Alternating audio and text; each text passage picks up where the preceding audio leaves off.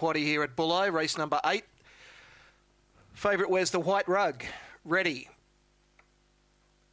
Racing, Cosmic Breakaway midfield, little bit slick, began beautifully, goes to the lead over Sketchy Fanta. Ha Ha Snow, the outside, Kira Icon, then Cosmic Break. Chunky Chihuahua, Jessie's Princess. Little bit slick leads clearly down the side by 5. Kira Icon second, then Sketchy Fanta, Cosmic Break. Further back, Ha Ha Snow, Jessie's Princess. Chunky Chihuahua in front though, little bit slick, it's racing right away. Little bit slick, too good for Cosmic Break, Kira Icon and Sketchy Fanta. Next home was Ha Ha Snow. Last two were Jessie's Princess and Chunky Chihuahua.